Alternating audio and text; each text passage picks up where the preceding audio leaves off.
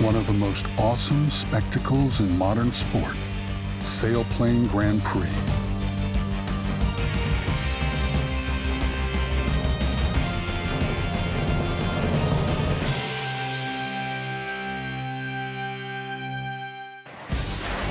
Sailplane Grand Prix races are brutally simple.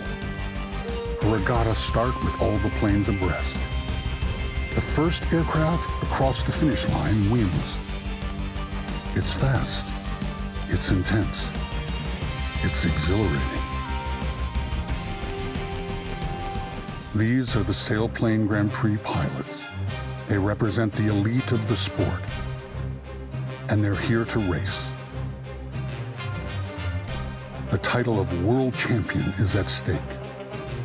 To achieve that title, first they need to conquer the mountains. Their sleek machines have no engine. Nobody has a power advantage. They have to race from peak to peak, literally gathering energy off the face of the mountains. Energy comes in the shape of plumes of hot air or wind that caroms off the mountains. Both derive from the heat of the sun, of course. The sun is their engine. Even if you take an experienced glider pilot, for their first flight into the mountainous area, they are completely amazed by the way in which the energy is available to us to use and the way in which we can move around the mountains riding that energy. It's purely powered by the sun. There are so many misconceptions about gliding. Gliders, also called sailplanes, are not light. They are not slow. They are not simple. They are slim but heavy machines.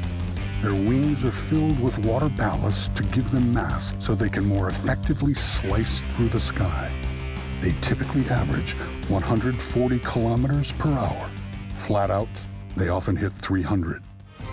The pilots will fly into some of the world's highest mountain ranges and race wingtip to wingtip over a course that will stretch everyone to the limit.